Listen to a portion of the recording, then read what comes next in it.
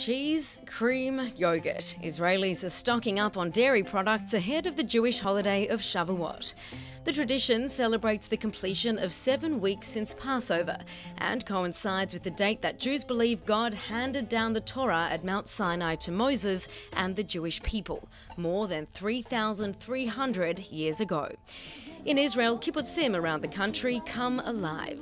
Since arriving in the Holy Land at the beginning of the 20th century, Jews living in these communities have marked the day with festive celebrations, dressed in white and celebrating nature's harvest.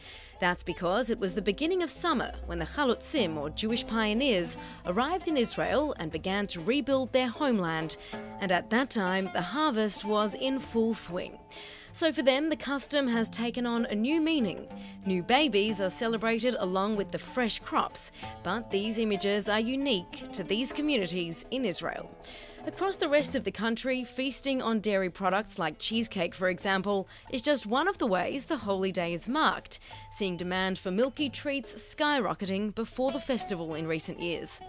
Those who observe the holiday will also stay up all night reading the Torah and hearing the 10 Commandments read, as part of renewing a Jew's commitment to God.